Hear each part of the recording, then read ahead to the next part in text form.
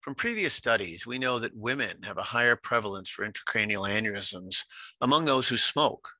Therefore, we wanted to identify the most cost-effective screening strategy for these patients since this has never been investigated before.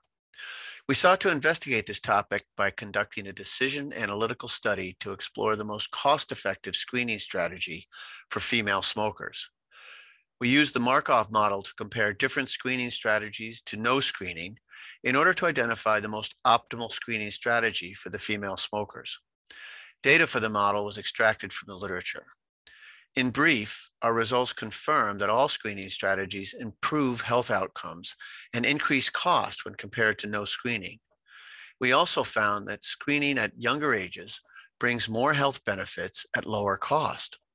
Frequent screening strategies were also found to decrease the rupture rate of aneurysms, along with higher cost per quality adjusted life years, or QALY. Finally, screening after the age of 70 and screening at least every 2 years after age 60 is not optimal. Overall, our findings demonstrate that we can enhance efficiency in delivering optimal care through improving asset allocation. We identified the patients in which providing extra follow-ups would be redundant in terms of cost effectiveness.